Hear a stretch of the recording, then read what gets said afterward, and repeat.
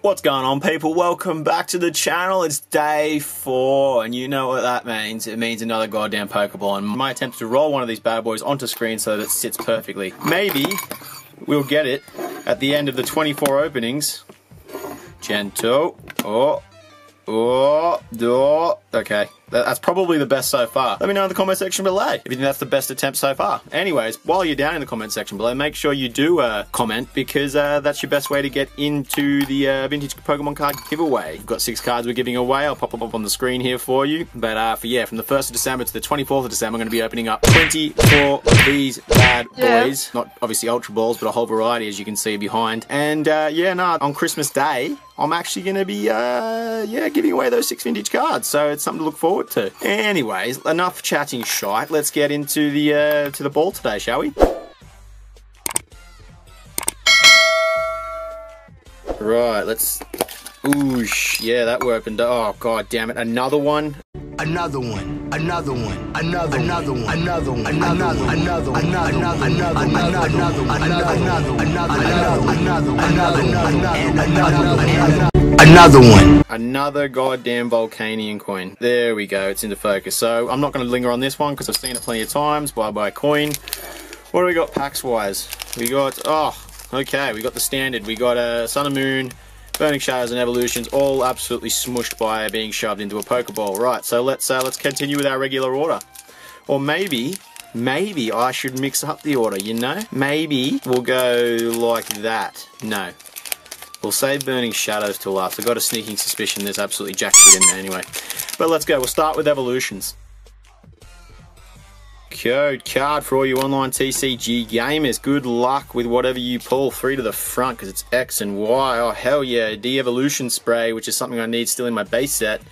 We have a Nidorino, we have a Slowbro, we have a Tangela, we have a Voltorb, we have a Fairy Energy, we have an Onix, we have a Staryu, we have a Reversal, a Drowsy, and on the... Oh, I saw fire there for a second. I really thought it... Oh, okay. It's a rare non-holo, but at least it's one of the better rare non-holos. I do love me boy Arcanine, but I want it in a holo. But actually, they don't do it in a holo, do they? That's the real shame. And we got the Drowsy reverse there. Carrying on with our dog shit Evolutions luck. Right, Sun and Moon.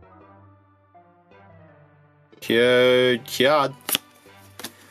Right, also guys, make sure you stick around to the end because we do a Marvel Advent Calendar opening, not that anyone really cares. Water Energy, we got a Spindar, we got a Steenie, we got an Energy Retrieval, we got a very cute Ball Togedemaru, we got a Kavana, got a Pick-a-Peck, we got a Sandile, we got a very cool artwork Snubble, I like that. I love that more painted style artwork. Got a Reverse Holo Stuffle, and on the end we got a Hariyama non-holo. He looks super psyched to be pulled, but I'm real disappointed in him, like my parents are disappointed in my life choices. Moving on. Right, we really got to finish strong, guys, with Burning Shadows. I was hoping if I mixed up the order, we'd pull something decent, but maybe we'll get some last pack magic. Anyway, let's get into the pack. Code card.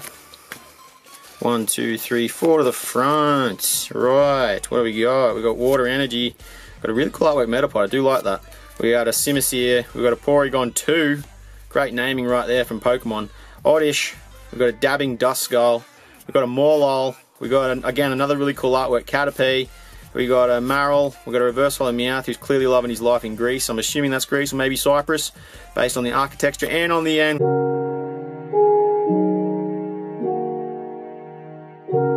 we've got another Persian. This is awesome, guys. These polls, best yet, 100%. It honestly makes me want to jump out my window. I shit you not. This is ridiculous. I'm honestly getting the impression that they're, no joke, sticking dog shit cards, well, dog shit booster packs in these packs just to get rid of some stock. My theory is they've got to put so many in a booster box with holos, with full arts, with GXs, EXs, V cards. So there's always going to be leftover packs anyway that's got nothing in it. So they're going to have to stuff them somewhere. I think maybe these are notorious for being horrible. Right, now let's quickly do our Marvel thing before I do another quick reminder of the cards you could be winning on Christmas Day.